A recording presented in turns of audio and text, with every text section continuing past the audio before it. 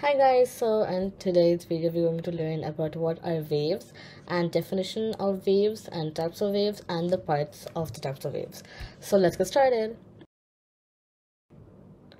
So first of all, what is a wave? So a wave is a disturbance that travels through space and matter, transferring energy from one place to another. So what happens is that a wave pushes the matter around them to travel. For example, if this is a wave which is coming, and this is the other air particles. So the wave will push them and vibrate them to go through. But in some cases, some waves do not need matter to travel. Some waves can just travel straight away through vacuum.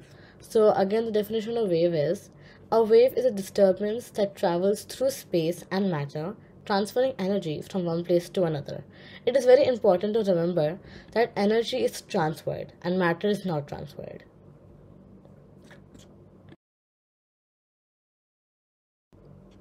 So there are two types of waves, mechanical waves and electromagnetic waves. So let's learn about each one. So what are mechanical waves? Mechanical waves are waves that require a medium to travel. This means that they have to have some sort of matter to travel through. As I told you before, some waves need matter to travel and other waves do not need matter to travel. So mechanical waves are the type of waves that need something to travel pass through. So mechanical waves need some sort of matter or some sort of medium to travel through. These waves make the molecules of the medium bump into each other and vibrate and pass on the energy. See, like it's shown in this diagram, the mechanical wave will pass through the particles, make them vibrate, and then pass the energy again. So mechanical waves make molecules bump into each other and vibrate them with the transfer of energy in order to travel.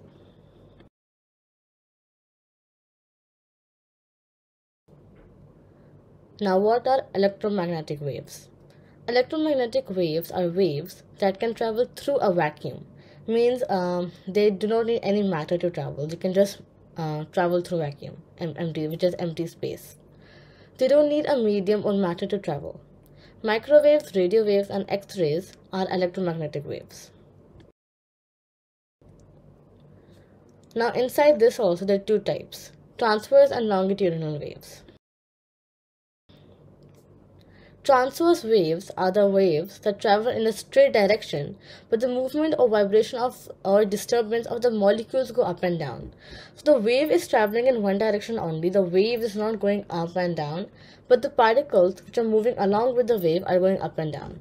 So this is the direction of the wave, and these are the particles which go a bit up and down to travel. So parts of a transverse waves. So as we can see in this diagram, there are majorly four parts of a transverse wave, which is the crest, which is the most topmost part of the wave, the trough, which is the lowermost part of the wave, and the amplitude. Now this line which you can see, the direction which the wave is going in, which is straight, so this line is called the equilibrium.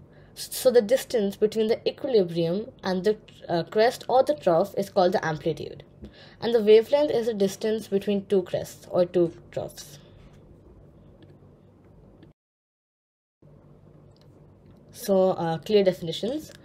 The crest, the highest surface part of a wave, is called the crest. The lowest surface part of a wave is called the trough. The amplitude is the distance between either the trough or the crest to the equilibrium. Wavelength, the distance between one crest and the other. Now the second part are longitudinal waves. So in longitudinal waves, the particles go along or in the same direction as the wave. So as you can see, the particles are not moving up and down like transverse waves. In longitudinal waves, the particles go right with the wave in one direction straight away. Parts of a longitudinal waves. So this is very simple. There are majorly only three parts, which is compression, refraction, and wavelength. Compression is the place where, as you can see, the particles come really close to each other. At this point, the energy is maximum. The refraction is where particles go apart, and this time the energy is low. And the wavelength is the distance between one compression and another. So the proper definitions: compression, the region in a longitudinal wave where the particles are the closest. Refraction, the region in a longitudinal wave where the particles are apart from each other. Wavelength, the distance between two consecutive points, distance between two compressions or refractions. So now the summary. A wave is a disturbance that travels through matter, transferring energy from one place to another. Mechanical waves are waves that require a medium to travel. Electromagnetic waves are waves that can travel through a vacuum. In longitudinal waves, the particles go along or in the same direction as the wave. Transverse waves are waves that travel in a straight direction, but the movement of molecules or the particles go up and down.